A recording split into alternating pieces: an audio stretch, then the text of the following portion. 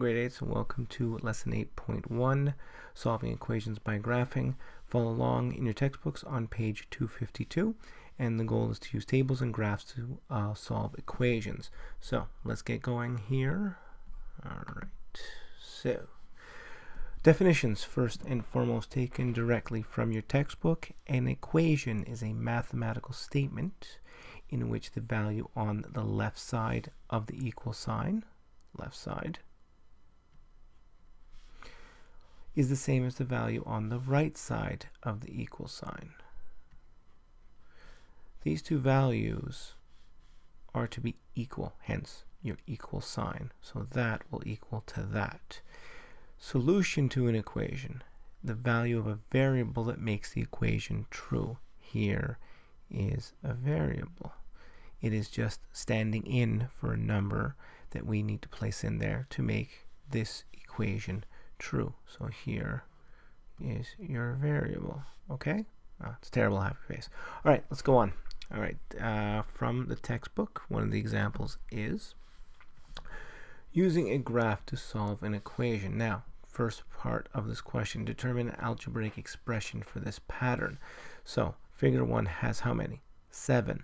1, 2, 3, 4, 5, 6, 7. Second one has 11. So that increases by 4. Alright, but this has 7 in it. So 7 will get 4 plus 3. However, remember we talked about first term, so figure numbers usually, right, like that. Now, is this statement true? 4 times 1 plus 3 equals 7. Alright, that's true. Let's plug it in for this one. Alright, 4 times 2 plus 3 will equal to 8 plus 3 will give you 11. Does this work? 1, 2, 3, 4, 5, 6, 7, 8, 9, 10, 11. So this works. And it'll work for this one. So this is the equation. So the equation we have here will be 4n plus 3. Now, create and solve an equation to determine the number of the figure with 39 tiles. So we have 11 here, 7, 11, and so on and so forth. So the first thing we have to do is make a table of values. And what we have to do here is continue the table of values. Now here we have everything increasing by 4. Alright, so we go 6, 7. Let's see what happens here. So 19 plus 4 give you 23. Okay. 23 plus 4 will give you 27. Okay, we're not there yet. 7 will give you 31.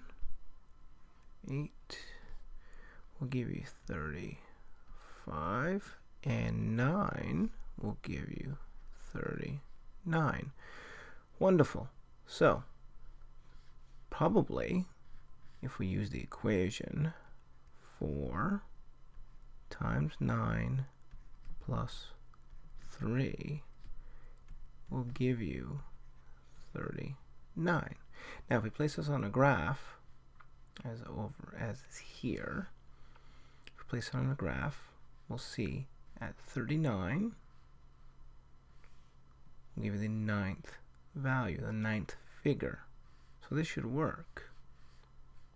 Alright, so take all this down. And again, it's directly in the textbook. You find it on page 253. Still getting used to this thing again. This pad. 253. Yes, very good. Alright, so never mind that.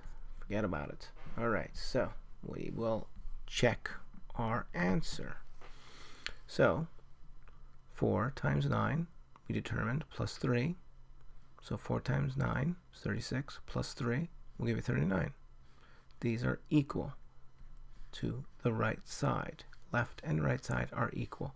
So, are we right? Are we correct? Yes, we are. Definitely.